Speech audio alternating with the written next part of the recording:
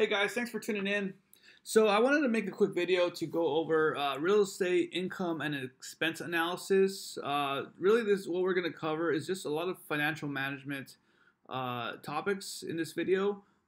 For anyone that's thinking about investing in real estate and being a landlord, this will be really good information to just get a good understanding of what are the expenses like on a rental property, what are the expenses to be aware about, and also how does this impact your returns. So hopefully you guys find this video helpful. So without further ado, let's get straight into it. So I created a very simple model that will just show us the income and expenses for a 2 units residential property, rental property for as an investment. And the 2 unit types that we have a 2-bedroom, 1 bath, and we have 2 units. So we'll consider this to be a duplex. And then we'll go over this in a little bit, but we also have some unit renovation costs, which we'll discuss, and some of the terms here. So what we're going to assume is that we have a duplex, and we're going to rent each duplex for $1,700 a month, which is about market rate. Okay. The next thing we want to do is we want to have some assumptions here that are going to impact our income statement. The first one is vacancy.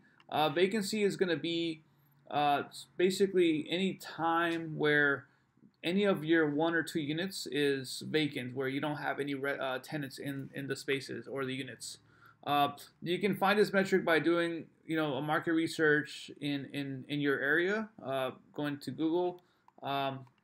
Typically in cities like Phoenix and Texas, vacancies seem to be pretty low, somewhere around like the 5% to 8%. So this is a metric that we can kind of play around with just to be more aggressive or more conservative. For the purposes of this video, we're going to assume a vacancy rate of let's go with 8%. We think we can have a more occupied building throughout the year, so we'll just assume 8%. That'll help boost our returns. I went ahead and added a bad debt collection loss. This is going to be an expense or an income loss for any tenants that are currently occupying the space but are not paying rent, are not making the rent payments. And this is, we experience this commonly throughout the COVID, where a lot of cities like Los Angeles had eviction moratoriums where landlords couldn't technically or legally evict tenants, and so they weren't really required to pay any rent. So this is a metric you want to keep in mind, so we'll assume that as for bad debt, we're going to assume a 0.5 percentage point collection loss. As far as operating expenses, this can vary based on the landlord and also the type of buildings. Generally, the lower the operating expense ratio, the better. If you can manage to keep costs low, you can probably achieve an operating expense ratio of 35%, which is fantastic. But some buildings have higher, operating expenses, and so when you're underwriting or making an assumption on a real estate investment, my approach is I prefer to be more conservative. And then once I actually invest in the property, I try to beat those metrics. So for this purposes, we'll keep this at 50%. And then that way we can just be more conservative on that side. Okay, the next one is CapEx reserve. This is any money that you're going to set aside for any capital improvements in the property. This can be exterior, such as landscape, exterior paint. This can also be used for any unit renovations when tenants move out and you need to upgrade the units. This can be also plumbing or any electrical repairs. So this is money you want to set aside. And just a general rule of thumb, you typically want to save at least 5% of the total income for the month, and have that as a capital expense reserve. Now, if you feel like the property will require more capital expenses down the line, then you may want to, such as a roof repair, you may want to increase this CapEx reserve to maybe 10% or somewhere along that. Yeah. Okay, and then the next one is an asset management fee. This fee is really paid to an asset manager.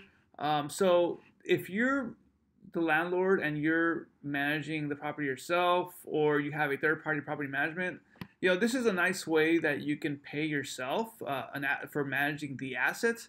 a nice 1% fee. But again, it's really just a fee that you can pay yourself just to have some income while you own the property. And then the last one we have here is LTV, which stands for loan to value. We'll get more in detail with this, but this is going to be related to the mortgage that we take out on the property. So we'll just discuss that later in the video. Okay, so let's start off with just a very simple example. Here we have month one.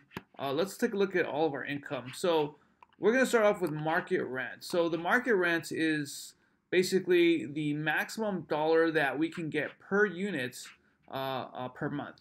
So we have here $1,700, and we have 2 units. So total we get a market rent of $3,400. The next line item is loss to lease. This line item is would basically be any unit that is below market. So for example, if one of these units was paying less than $1,700 a month, that the difference between the market rents and what they're currently paying would be loss to lease. So in this case, let's just do an example really quick. So let's say we had one tenant that was paying $1,500 a month, right? And we know the market rent is $1,700. So the difference would be $200. But this would actually be a negative number because that's the money that we're losing for not having a tenant paying market rate. So we would actually be losing $200 if that tenant was paying $1,500 a month. But for this example, we're just going to assume that both tenants are paying market rate. So our gross potential income, the maximum that we can gain here in rental income is $3,400 a month. Okay, the next line item here is going to be rent. All items related to rent loss. As we just discussed earlier, we have vacancy of 8%. So that is just a simple calculation. We just take 8% of the total market rates, assuming that 8% of the year we're going to have empty units. And this could be very possible when tenants reach their lease expirations and they decide not to renew with you. You have to go ahead and find new tenants to fill up the space. So that could take, if you plan ahead, you can pre-lease it before the expiration or at the expiration. But if you mismanage, this can easily turn into a couple of weeks to maybe a month or two to release your unit. Concession, I left this line item blank. This is a line item that it's kind of it's not really a reoccurring rental loss item. This is any specials that you could offer your tenants. Most commonly, we use concessions when they're coming up for renewals or we get new leases. We'll offer $300 off first month's rent. So it's really not a reoccurring expense. So for the purposes of this model, we're just going to assume that we're not going to offer any concessions. You may want to adjust this as you go, but just something to keep in mind. So bad debt, we talked about bad debt. We're assuming a 0.5 percentage point of the total gross potential rents minus the vacancy. We're going to assume that throughout the month, there's a potential that tenants will not make rent payments. So again, this is something we can be conservative. You can zero that out if you want to be more aggressive. That'll just help boost your returns. But in the real estate environment that we've seen the last few years, I think it's not the worst idea to assume you might have some delinquency built up. Okay, so that total gives us our total rental income of $3,100 and $3,112. There could be potential for some additional income. For example, we have RUBS. RUBS is basically when the landlord bills back any utility expenses to the tenant. So this can include water, stuff like that. So you can have some bill backs here to have some RUB income. You can also implement some sort of pet rent fee if there's a tenant. Typically especially if you have carpet in your units and you have tenants that have pets, and sometimes the pets will urinate in the carpet. that will have you're going to have to pay for that when the tenant vacates a space and you have to clean the carpet. So you can implement a pet rent fee if they have any pets of, let's say, 10, 15, $20 a month, $25 a month, and that will help increase the total income. One thing I do want to say, that if you do find the areas where you can add some additional fees to your tenants, that ultimately will increase the value of the property because you're increasing the income. And as long as there's a positive effect in the net operating income, that's going to increase the value of your property. So just areas where you can find areas of opportunity to increase the value of your property. If there's a laundry on site at your property, you can charge a laundry fee, or maybe have like some laundry coin dispensers that you can collect some sort of fees. That's actually a good idea, is to have, or maybe you have laundry inside the units as just just a better amenity inside the unit. Residential other income. Again, I left this blank because these are really not really reoccurring every month, but just some areas of opportunity in residential other income is like one-time application fee or one-time background fee, something like that, where it's like a one-time fee that will add income to your property. This is a simple duplex, so we're not going to include any commercial or non-residential other income. Non-other residential income can include like parking, but we don't have that. It's just too small of a property. Okay, so that concludes our total income. We have a total income of $3,112. Next, we'll move over to the expenses, and we're generally going to have two classifications of expenses. We're going to have controllable expenses, which are all the expenses that we can control. But then we're also going to have uncontrollable expenses, which are really expenses that are out of our control. So we'll discuss both. The first one is going to be payroll and benefits. If you work with a third-party property management company, typically you're going to have payroll and benefits because they usually charge you for a regional property manager, or they'll charge you for a property manager. So that, and they'll bill it into the payroll and benefits. But if you're pretty, a small property, you can probably lower this expense. Again, it just depends on how the third party manages your property. Now, if you self-manage, then this is going to be a zero expense here. So again, if you self-manage, you can probably lower this expense, which will save you $300. But if you work with a third party, they'll most likely have some sort of payroll expense billed to you. This is a small property, so I don't think we need security. General administrative, again, this will be billed to the property from the third party. If you self-manage, this is basically general administrative stuff that you may have to expense to the property that's related to the property. So you can go ahead and bill it in general and administrative.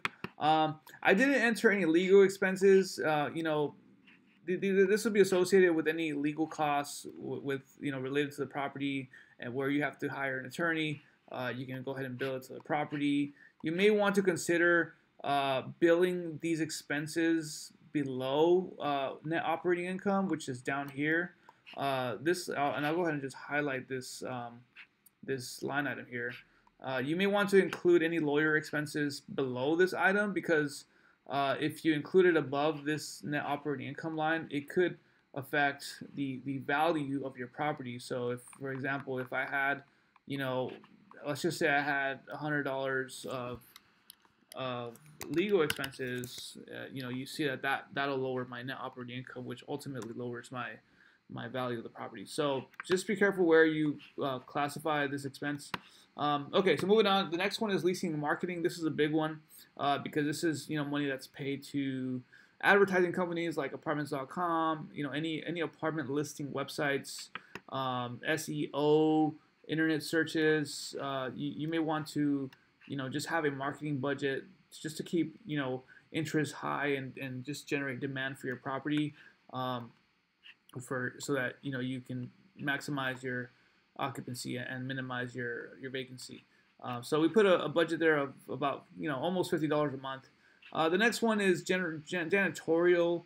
I left this one 0 because I'm just going to assume, because it's a small property, that most of the routine repair and maintenance work is going to be done in this line item. So I'm budgeting about $140 per month for routine repair and maintenance. And this can be any tenant request or stuff like that. Landscape can be in here as well. Unit turnover costs. So this expense you will incur once the tenant vacates the space, and you have to prep the space for the next tenant. Depending on how the current condition of the unit is, it can really range from as little as $1,000 to you're doing full renovations up to about, depending on the area, up to $25,000. So just to give you an example, up here in the right-hand corner, we have unit turnover cost. A quick turn is basically like just a very rough cleanup of the space. Maybe you clean the carpet, or maybe you just do a really quick clean turn on the unit. It may cost it may cost you to pay a vendor to go clean the unit. You can do a partial upgrade. So for example, if there's carpet, you can go ahead and add wood flooring instead. Just like a minor to upgrade on the unit, which will be a little bit more expensive. And then, of course, you have a full-on renovation where you're doing a full, cabinet upgrade with flooring and bathroom upgrade. This can cost you as low as $10,000 to, almost $25,000 depending on your location. So for the purposes, since we're assuming we're going to have an occupied building most of the year, we're not going to assume unit turnover costs, but this is definitely something to look at on a yearly basis, just to make sure you don't get caught off guard when tenants move out of the space. Pest control again is baked into repair and maintenance, so we're not budgeting anything there. And then you can have contracted services, which basically can include any expenses related to having contracts with certain vendors, such as like internet or cable, amenities, stuff like that. You'll go ahead and classify it under contracted services. All right, the next category of expenses is going to be uncontrollable. You have utilities, obviously, electrical, water, gas. That's going to be a monthly expense, and you really don't have any control over it because it's based on the usage of it, so it'll vary every month. Trash removal usually is under utilities. I don't think that maybe there's a small trash removal fee from the city that you want to account for. The next one is insurance. That's going to be the insurance to insure your building for any general liability, pollution, and any other umbrella coverages to make sure to keep really the landlord protected if there's any occurrence that will be that will negatively financial impact the landlord. So you want to have insurance on your building. Your biggest operating expense is going to be real estate taxes. So this is something that you want to maybe accrue for every month, just so you can sort of set money aside for real estate taxes. In real estate, it's common that you can file for a tax appeal. So based on the tax bill that you receive from the city or the municipality, the city is valuing your property at a current dollar amount, and they're charging you a tax rate on it. You can typically work with a tax consultant to file a tax appeal to get a tax deduction, and that could be a huge that can be a huge factor in just saving your operating expenses, because you can reduce your taxes, and that will ultimately put money in your pocket. So just something to think about. And the last one is the management fee. Again, if you work with a third party, they typically will charge you, if it's a small property, they'll charge you anywhere between 8% to 12% per month. If it's more of a commercial property where you're managing more than 16 units, typically the property management fee percentage goes down. I've seen it as low as like 2.5 to 3.5% of the total gross revenue. So that's something that you want to also factor in. So that gives us all of our total operating expenses. So you see here our total operating expense for the month is $1,556. That is about 50% of our total income, which is what we assumed up here at the top, operating expense ratio of 50%. So this is going to be our benchmark. Again, we're going to try to find areas where we can beat this benchmark because that's going to put more money into our pockets. And then the last one, and then that leads us to net operating income. So this is all of the money that we keep after operations. And then so the next items that come with this are just going to be a few more items here. So if you remember, we talked a little bit about setting money aside for any capital expenditures, whether it's unit renovation turns, whether it's exterior costs, landscape, anything like that. So we're just going to set aside $156. Again, if you're the landlord, you can sort of play with this number if you want to reserve less money, if you want to reserve more money. Again, that's up to you. And then we'll go over mortgage payment in just a bit. But before we get to mortgage payment, let's go over ahead and talk about non-operating expenses. So there's going to be some additional expenses here. So we talked about asset management fee of 1%. This would generate us $30. This is money that can go to your pocket since you're the one managing the finances. You're going to manage the tax appeals, the insurance renewals. So it's nice to be able to get some money from the property and into your pocket through an asset management fee. And you can increase this by, if you want. If you wanted to increase this by 2%, you're technically paying yourself $62. But because the property doesn't generate a lot of monthly cash flow, I'm going to go ahead and lower this to 1%, and you can actually even lower it to 0% if you want. And the last thing is I added in some professional fees, such as accounting, like tax accounting that you'll do once a year, or maybe 3 times a quarter, or sorry, 4 times a year, every quarter, to do your taxes, and you have to pay your tax accountant. I also added in legal fees for the business entity. So if you have a LLC on the property, the LLCs typically cost about $1,000 a year. So I added in just a monthly accrued expense to be able to cover those expenses when they're due. And that will give us our total non-operating expenses. So before tax cash flow, so the last thing we want to figure out what is going to be our net cash flow at the end of the month. We want to figure out how much is our mortgage payment going to be. So this is based on a lot of different factors, but just to give you a summary, if we talk about capitalization rates, which across the United States, depending on the different markets, properties are based on capitalization rates, and this is a metric that investors use to determine the value of properties. And generally, multifamily properties, rental properties have a cap rate of 3.5% to 4.5%, and sometimes even 5.5%. So this is a cap rate that you want to go based on to find out if the property is worth the purchase.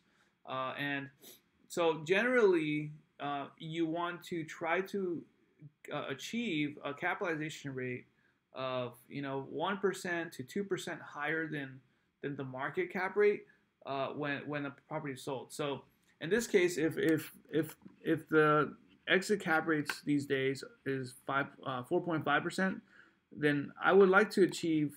Let's just say we put 4.5% here. If we do this investment, we will achieve basically 1.18% additional spread over the exit cap rate. And so that is a pretty good cap rate for this deal. And so we'll use that to figure out what our loan amount should be. So based on this cap rate, we would have to find a property that's worth around $328,000. We're assuming we're going to put down $32,000. We can change that to 10% if we wanted to by changing. Oh, well, sorry, it's already at 10% because we're doing 90% loan. So we're basically going to assume that we're putting down 10% of the property. Here, I'll just tie this to the loan amount so it's dynamic here. Sorry about this. 1 minus 90%. So if we instead took out an 80% loan, then we would put down a $74,000 down payment for a value of $370,000, which lowers our cap rate to 5.05%. So that makes sense because we're lowering the debt amount because we're putting more equity into the deal. So that it makes sense that our cap rate will go down. So now that we're doing the loan, we basically want to try to get a loan that's $1,500 a month. And in order to do that we would have to take out a loan that's $296,000 at 4.5% for a 30-year amortization period. So our total loan amount would be $296,000, which gives us a mortgage payment of $1,500. And that gives us negative cash flow of $235, which is not bad considering that if you think about like accounting fees and professional business entity fees, this is not an expense that we're going to see every month. We're just accruing for it. So it's not like you're going to be, negative cash balance because you're not actually accruing a lot of these expenses. Like for example, the CapEx reserve, you're going to have it set aside. The accounting, the legal fees, you're going to have that aside. And then you may also be able to reduce some of these other expenses. Like we talked about the tax deduction, so you can probably lower your annual tax bill. So that number will go down on a monthly basis. You can probably find some savings in the contracted service by having less contracted services in your building. Also, the payroll and benefits, we talked about that. There's probably some savings there. Maybe there's some savings to bill back tenants on utilities, as well as maybe offering some pet rent fees. And again, it's just finding areas where we can build, where we can beat the benchmark. And again, trying to beat the vacancy. So if you have 2 units that are fully rented, you can possibly save yourself $200, and that'll put you above positive cash flow. So there you have it. That gives you a general idea of all the income expenses associated with the rental property. And then I'm gonna make a part 2 video just to go a little bit deeper on this loan. But generally, this gives you a rough idea in terms of how much money you're gonna end up at the end of the month. So I hope this video was helpful. If you have any questions, please feel free to leave a comment down below. Thank you for watching the video. I would appreciate it if you like, subscribe my YouTube channel to help with the YouTube algorithm. Thank you so much for your time and have a great day.